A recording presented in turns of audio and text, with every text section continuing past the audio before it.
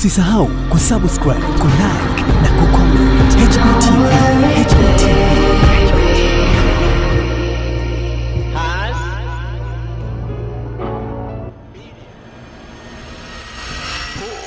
Ni mwaka wangu Mwana Hasbirion leo live, ikiwa ni kwa mara ya kwanza Simba Sports Club wameweza kutangaza ujio wa wachezaji wengine wapya, lakini pia wameweza kutangaza siku rasmi ambapo wataanza tena kwa mara nyingine mazoezi yao. Na miongoni mwa vitu ambavyo wameweza kuviongelea, unaambiwa Simba Sports Club wameweza kutangaza namna ambavyo watakuwa wanayaendesha mazoezi yao, lakini pia namna ambavyo watafanya kazi na namna ambavyo pia wachezaji wao wote wanaoishi nje ama wanaokipiga katika klabu za nje watakavyokuwa wakiendelea kuweza kuisapoti Simba Sports Club. Leo kutoka kwenye moja kati ya kikao ambacho kimeendeshwa, unaambiwa moja kati ya wasemaji wakubwa lakini pia CEO wote kwa pamoja wameweza kutoa tamko rasmi la nini ambacho kinaenda kujitokeza Msimbazi.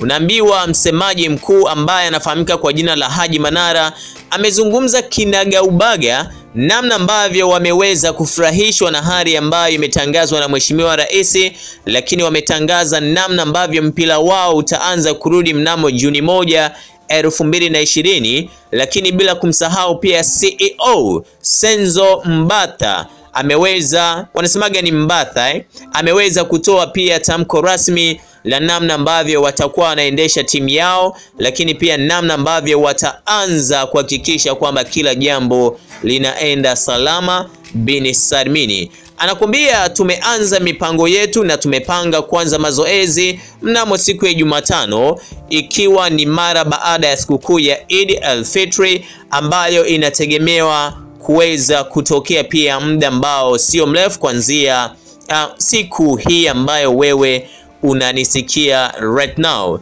Na kwa mjibu wa taarifa pia ambayo Simba Sports Club wameweza kuiongelea, wamesema kuwa wachezaji wetu wote ambao wapo nje ya Tanzania na wao tunawasiliana nao kila moja kwa ukaribu, lakini tuwaahidi tu ya kuwa kati ya wachezaji hao atakuwepo mmoja wao nchini siku ya Jumatatu na tutayaanza mazoezi akiwa hapa nchini Tanzania. Lakini pia Simba Sports Club wameweza kugongelea msumari kwa kusema kuwa miongoni mwa vitu ambavyo nyie hamvielewi ni kwamba tunatarajia kuwa kuna vitu vikubwa zaidi ambavyo vitafanyika mnamo siku ya Jumatano, na kauli ilikuwa inatolewa na CEO Senzo Mbata ambaye amepata airtime ya kuweza kuongea live wakati wakiwa wanaendesha mjadala siku hii ya leo. Lakini pia amesema ni lazima tujikite kuhakikisha kuwa tunashinda ligi kuu, lakini bila kusahau pia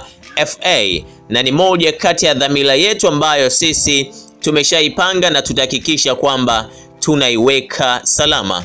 Lakini pia mashabiki wetu watupe muda na nafasi ya kufanya kazi nzuri kwenye masuala ya usajili. Tunaendelea kufanya kazi kwa wachezaji waliopo, lakini pia tunategemea kuongeza mikataba mipya, na mchezaji yoyote ambaye tutamsajili basi tutatoa taarifa kabla kuweza kufanya kitu chochote kile. Kwa sasa hatujasajili mchezaji yeyote yule ambaye ni mpya, lakini tunategemea kuhakikisha kwamba tunawapa taarifa zote ambazo zitakuwa zinaendelea. Lakini sisi pia kama Simba Sports Club tunategemea kuizindua application yetu mpya ambayo ndiyo itakayokuwa inawapasha habari zote ambazo zitakuwa zinajitokeza Tanzania, lakini pia hata nje ya mipaka ya Tanzania. Kwa hiyo Mwana Hasbirion tumeipata hiyo taarifa kutoka kwa CEO Senzo, lakini pia msemaji mkuu wa Simba Sports Club na mzungumzia Haji Manara amekuwa mstari wa mbele kusisitiza yale ambayo yatajitokeza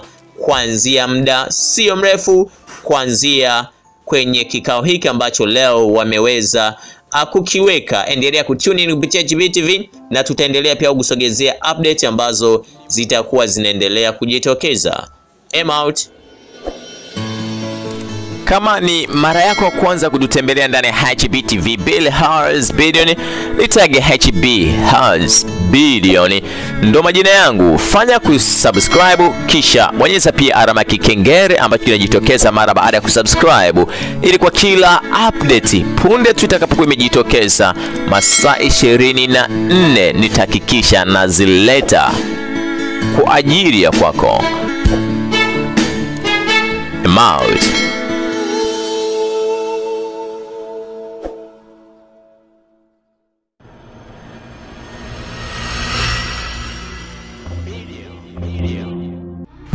Usisahau kusubscribe, kulike na kucomment.